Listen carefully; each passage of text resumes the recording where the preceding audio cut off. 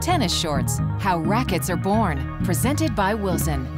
The game's biggest names rely on the constant evolution in racket technology to gain that winning edge. Our commitment to the development of superior performing tennis rackets is really why we get up and come to work every day.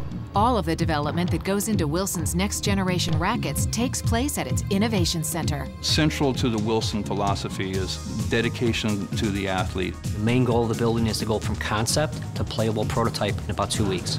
The 8-phase process starts with brainstorming. There are no bad ideas in a blue sky meeting.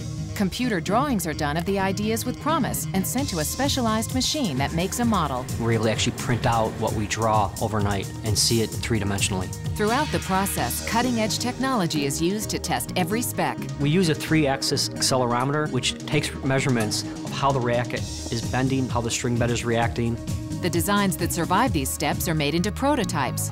While a mold is drilled, the tooling is made to within 10,000ths of an inch accuracy. Carbon fiber is cut into strips in the layup room. We take a bladder, which is like a balloon, and we wrap the carbon fiber around it. Every racket has a unique recipe to it. The thin tube of material is pressed into the mold and actually baked in an oven. Heat, pressure, and time yields the final racket shape. The prototypes are then play tested. Play testing gives us feedback that we can't get in the lab environment. What we've learned through those processes has translated into better playing product for tennis players of all skill levels. State-of-the-art high-speed video is also used to study every nuance of performance. The racket ball impact is about a 3-millisecond event, and we have a camera system that allows us to slow it down to 5,000 frames per second. But perhaps most surprising is the fact that the entire process is extremely hands-on. The common misconception is that the rackets are made by a machine. They're handmade.